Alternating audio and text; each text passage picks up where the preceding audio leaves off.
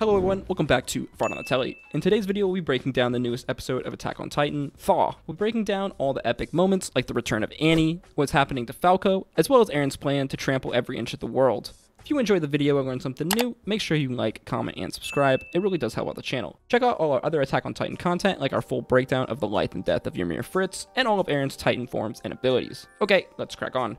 Our episode begins in the Paths realms. Eren has used the powers of the Founding Titan to summon every Eldian in the world to the coordinate, and makes clear his plans. Use the Wall Titans to trample every inch of the world to ensure the safety of all of the Eldians.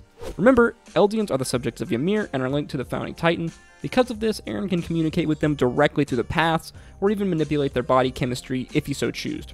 Flash to Marley, where many of the Eldians snap back to reality, one being Mr. Leonhardt, Annie's father. If that wasn't foreshadowing for events to come, I guess the title Thaw really gives it away. Flash to Gabi and Reiner. Reiner is hurt and recovering in his human form after his fight with Eren. Gabi is still carrying the anti-Titan rifle she used to blow Eren's head off. Gabi is looking for Falco, who last we saw had just eaten the Jaw Titan and is presumed to have transformed back to a human. Reiner theorized he was probably taken by Jean and Connie, as the first Titan transformation knocks you out and impacts your memory, so it would have been easy for them to grab him. Reiner is heavily injured. He reveals his Titan armor had come undone and a piece of the wall had crushed him. This was due to Eren undoing all Titan hardening when he destroyed the wall, so in theory, all Titan hardening would be destroyed across the world. Hypothetically, that means all the Titan hardening left in Marley from Eren's battle would also vanish, hence why later on in the episode, Annie is set free from her hardened crystal. Reiner tells Gabi to run for a set of airships in the south. Reiner, it seems, has accepted defeat. He believes there's nothing they can do to stop Eren, that the rumbling is inevitable. All they can do is run in hope as the Wall Titans descend upon the world. Gabi refuses to accept this, and yet another awesome moment that parallels Eren. Gabi puts her hair up, and like that, we see her transform from this scared little girl to the elite soldier that she is. A lot of the fanbase hates Gabi, which is funny because I love her.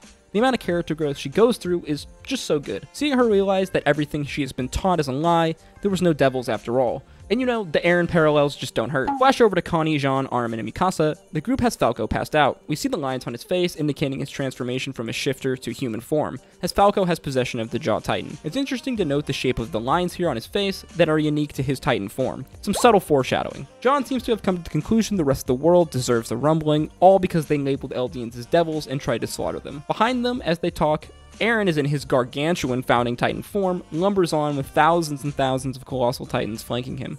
Can we just talk about how big Eren's form is here? These Colossal Titans are dwarfed in comparison to him. The form measured roughly 300 meters and contained massive rib-like protrusions that extended from a long spine. Its spine linked with a bony upper torso, ending in a head that roughly resembles the head of the Attack Titan, with either longer hair and exposed flesh on his chin that resembles a beard. Inside the Titan, Eren's head was disconnected from his body as he had been decapitated. The Titan would walk with its rib cage undulating, similar to that of a millipede's legs. Scary stuff. The group have come to the conclusion that Eren is sacrificing the rest of humanity to save the Eldian people. It seems Jean is also in the mood for sacrificing, as he plans on feeding Falco to a Titan to save someone. For example, Commander Pixis, who, remember, drank Zeke's spinal fluid and is now a pure Titan. Connie has other plans, as he wants to feed Falco to his mother, who, if you remember, was stuck when she transformed into a Titan, and Connie has been visiting her for the last 4 years, since the day they got the meta unlock that Titans are in fact Eldians. The group are attacked by several pure Titans. Connie takes Falco and dips, leaving Mikasa and Armin and Jean to clean up the mess. The pure Titans have been running loose in the city, as Zeke is no longer there to control them.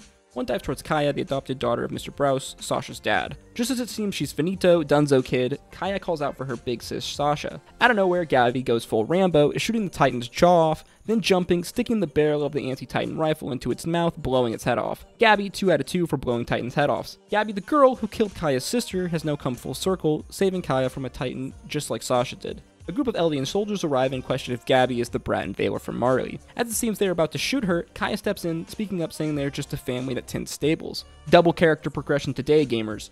Remember, it wasn't that many episodes ago, Kaya was trying to stab Gabi in the neck with a butcher knife. We get an epic return of Keith Shadis as he slays a Titan, saving his former cadets. Even after being beaten by these former trainees, Shadis still returns and saves them. What a Chad. Armin, Jean, and Mikasa make their way through the city, cutting down pure Titans as they go. They gather on the roof of the tower with all of the thunder spears they could find. The soldiers lead the pure Titan through the city to the base of the tower as Jean and the others jump off, slaying the group with their thunder spears. As they look over the side, they realize their old commander and friend Pixis is there waiting for them. This scene was rough, man.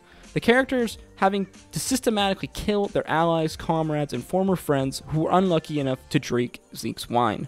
Throughout it all, the Wall Titans continue to march, a never-ending stream of them. It's amazing in almost every far zoom shot we get, they are ever present, continually marching forward, continually endless. The episode ends as Armin gets the info from Gabi that YMIR lost his armor when the walls collapsed. Armin connects the dots that Eren has undone all the hardening. We flash over to Annie, who we see lies awake on the floor, having been released from her crystal. So, what is in store for the future of the world? It seems Armin and Gabi are the only ones who are willing to stop Eren, while many others seem content to let Eren destroy the world. A better question is, how could they even stop Eren and his endless army of colossal titans? Meanwhile, what's to become of Falco and Connie? Will he actually feed Falco to his mother? But I think the real question is, what the fuck would Connie's mom look like as a Jaw Titan?